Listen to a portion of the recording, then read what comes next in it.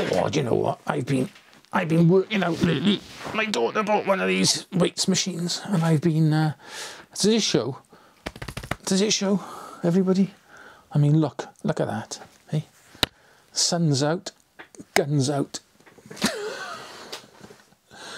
Oh dear God, I'm losing it. I'm losing my mind.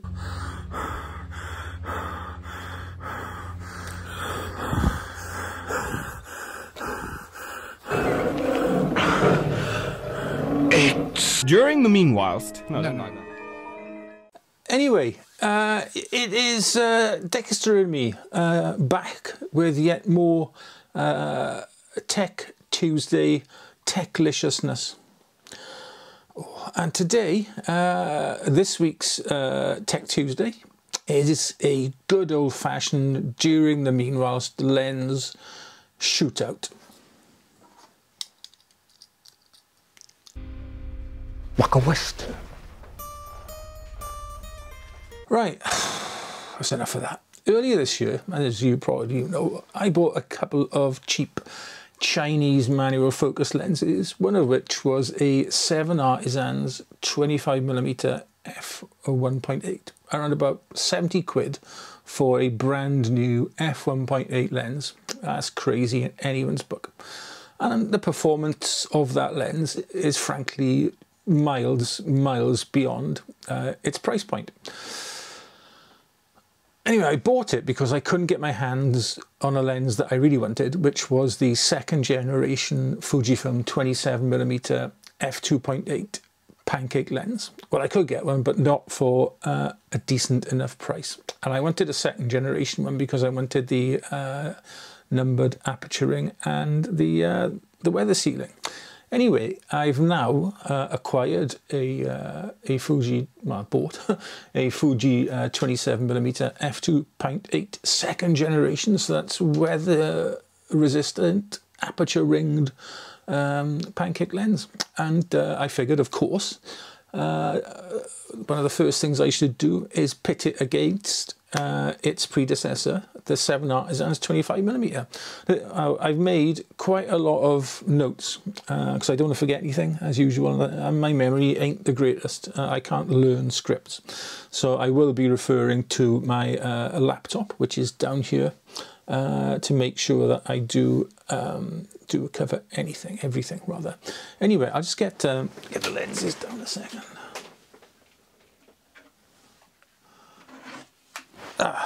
27's on the camera and 25 is here.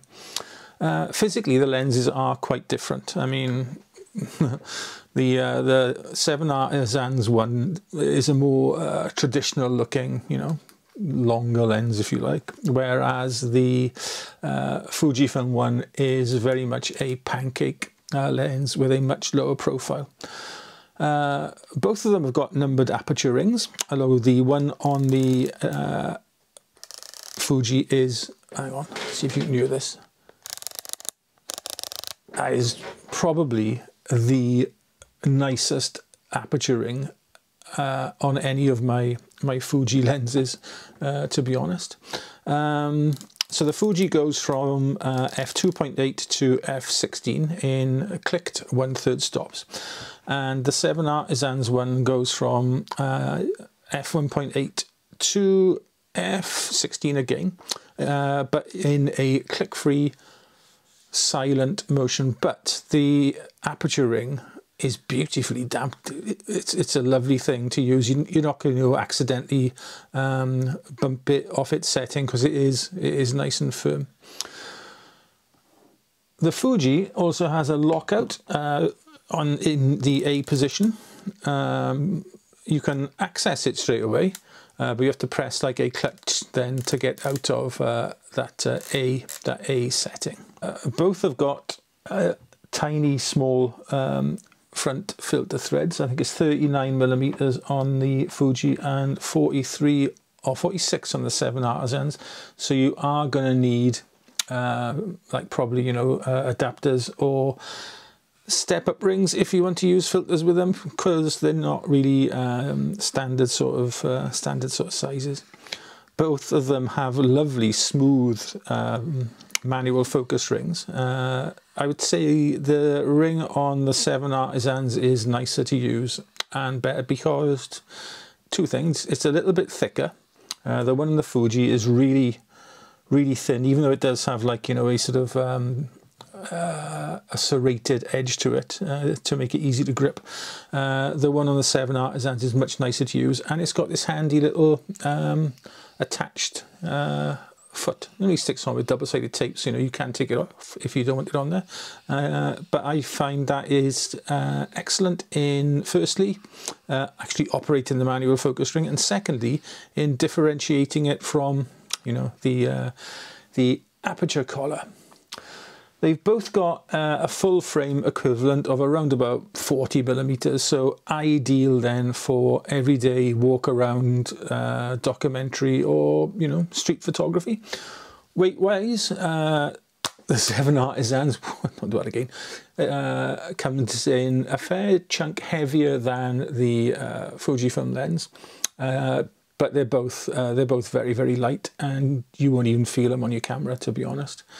Build quality wise, they're both of all metal construction, but the Fuji does feel the nicer lens in the hand, but you would expect that given their respective prices. I mean, the Fuji new comes in at 390, 400 pounds, whereas this 70 to 75. In use, they both feel about the same on your camera, to be honest. In my case, this tiny Fujifilm X-E1, and they both make for like a really small, lightweight kit. Fujifilm has the advantage of being an autofocus lens, whereas this is, oh, he's done it again. I'll drop it soon. Whereas this is a full manual.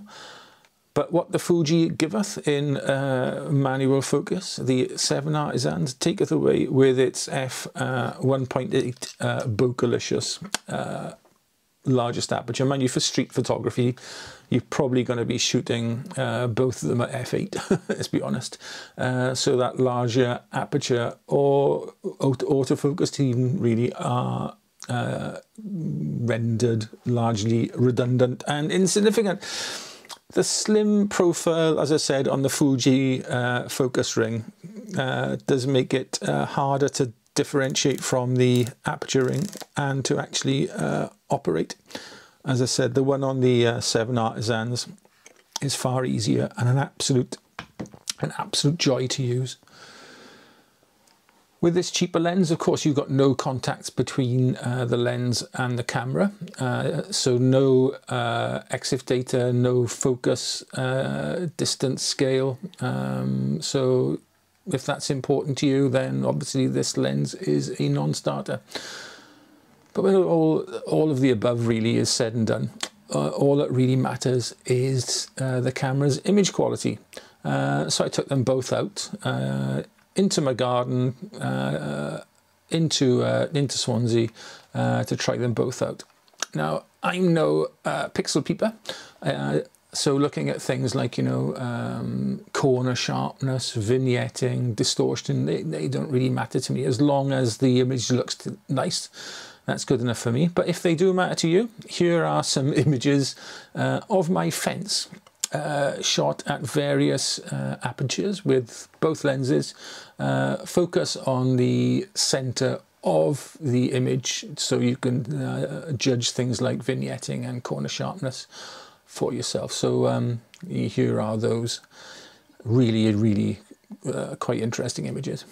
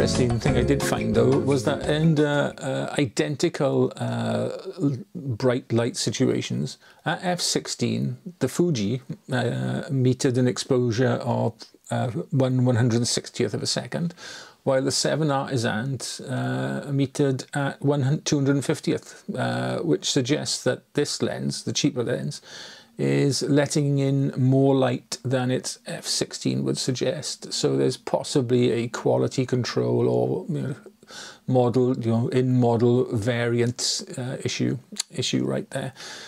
What I will do is, as usual, I'll pop up a montage of images at the end of this video, so you can you can pause them and have a look, a longer look at them for yourself. And all of those images, they're straight out of the camera, raw ones, only cropped and converted to JPEG for YouTube, obviously.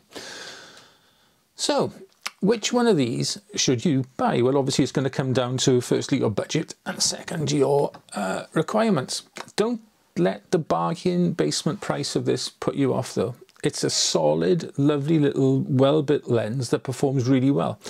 So if you don't mind manual focusing, a lack of any EXIF data in your image files, and possible in model quality control and variance issues, and you aren't a label snob, then go right ahead and get this lens. There really is nothing wrong with it. I've shot a load of images with it, and I would quite happily continue to use it alongside my Fujifilm.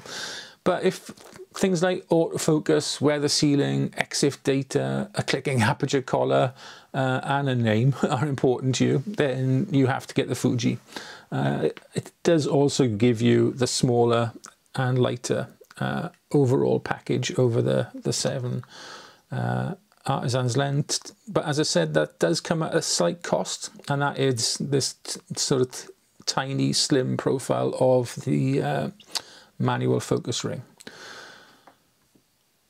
Personally, I prefer the Fujifilm, but that's really down to the fact that my eyes aren't what they used to be, and focus peaking on the X-E1, which I use both these lenses on, isn't the best. So I'm kind of reliant on autofocus a lot more than I'd like to be honest. But overall, it's also the smaller package. It's got that gorgeous aperture collar. Yes, I am that shallow. And of course, the Fujifilm name behind it. And that really makes the Fuji the choice for me. But on any of the X-E cameras, so X-E1, 2, 3 or 4, with either of these lenses, you've got a tiny kit that's going to look really good and really cool, to be honest, on any of them. You're going to have that old rangefinder camera look, or, the Fuji X100, what's the latest one, V is it, type of look. And both of them will give you really good image quality, and they are perfect for a stealthy walk around, everyday street documentary, taking snaps of the family type combination. Both of them absolutely fine. Buy either. You'll be happy, whatever, but a lot poorer if you buy the Fujifilm one. Even second hand, the prices they're not cheap.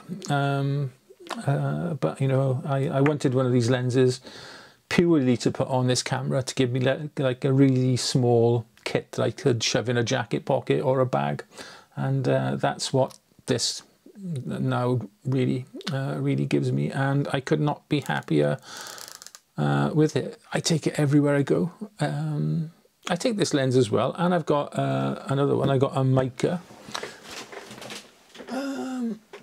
Where is it? I've got the Mica 50mm. That's really nice.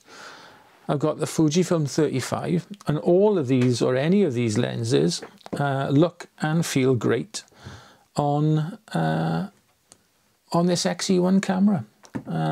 Yeah. Anyway, I shall now start... no, I'm not going to juggle with them. Yeah, so that's it from Dexter to me for this week's episode of Tech Tuesday. Thank you so much for watching. We really do appreciate all the views, comments, likes, interaction with the videos that we do get. And yeah, the subscriber count seems to be rising here. I'm over 1,200 now, which is quite surprising. Now I know some channels gain 1,200 subscribers in an hour, but this isn't one of them, and I'm quite glad. As I said before, I really like having a small, friendly, intimate channel where I can, you know, chat with all and any of you, as long as your comments are, you know, decent and not inflammatory in any way. Then you'll get a response from me. Right, that is it. So stay safe, stay well, look after yourselves, your loved ones, and look after your little lenses as well. Give them to your pets to look after for you. Dex. Maybe not. And though he probably wouldn't juggle with them, to be honest, would he? Yeah, so be nice. Be a nice person. Leave a nice comment below. And we'll see you all on Saturday. There you go. Oh, actually, no. Yeah, we'll see you on Saturday. Sorry. Forgot about something else then. Idiot. Right, okay. Bye-bye.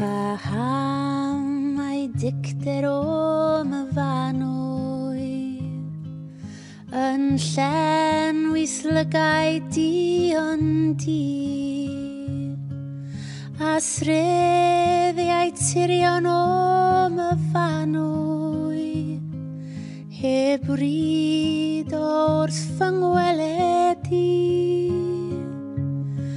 pa le mae'r wynnoedd ar dy wefus fi'n cynnau'n nghariad ffyddlon ffôl pa le mae sain deiriau melys fi'n denu'n nghalon ar dy ôl pa beth saw neisim o myfanwy i heiddi gwg dy ddwy ryddhad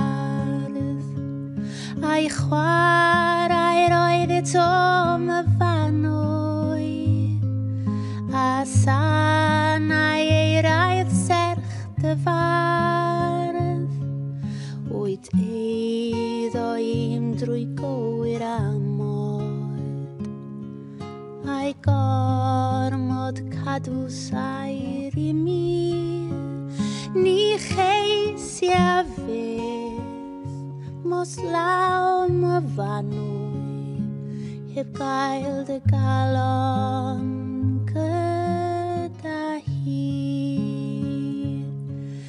myfanwy boed yr holl ddothfywyd dan heilwen ddisglau'r canol dydd a boed i rosyn gwridog iech